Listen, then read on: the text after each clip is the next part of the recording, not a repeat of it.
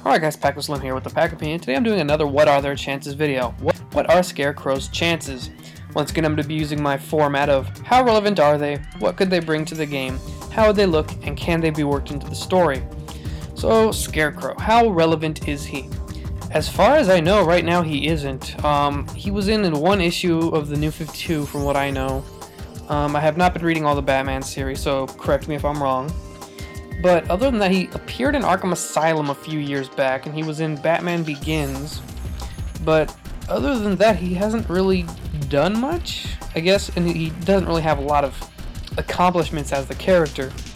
And he just doesn't seem all that interesting to me.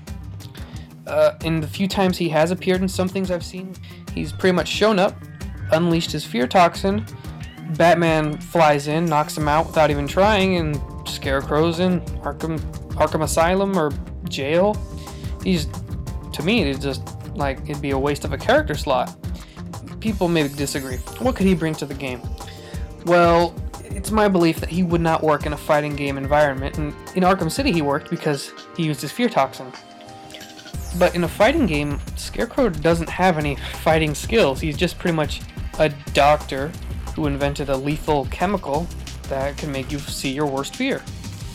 If they did decide to throw him in the game, I suppose as an intro to the fight, it just shows him dropping fear toxin. He gets buffed up for some reason, and he's able to suddenly fight because the opponent is now afraid of them, I guess? I don't know. How would they look? Well, Scarecrow honestly could just look like he did from Arkham Asylum because, you know, he actually looked really threatening in that game. Can he be worked into the story? I guess I'm stretching with this, but he could be the one who could be, you know, spreading chaos with the Joker or something, but I don't know. Overall, I don't like Scarecrow's chances. I think he doesn't really fit well into a fighting game environment, and I think he really wouldn't bring too much to the game as it is, so I don't think his chances are good.